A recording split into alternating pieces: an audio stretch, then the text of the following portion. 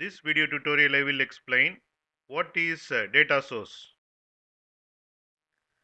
Using data source, Spring application obtains a connection to the database. Data source is a part of JDBC specification. Data source is a generalized connection factory. Data source allows a container or framework to hide connection pooling and transaction management issues from the application code.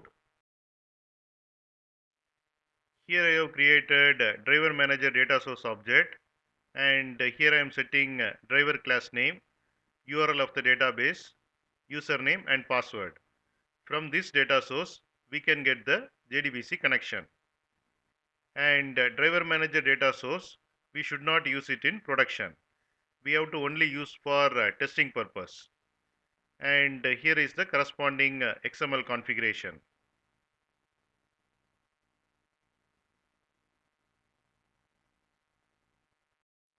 This JDBC.properties file will contain value for these keys.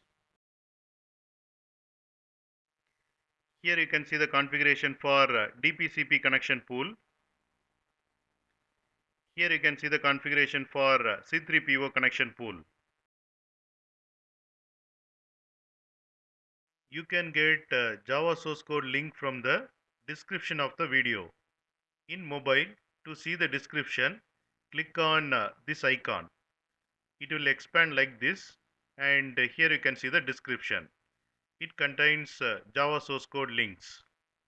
Click on these links to get the Java source code.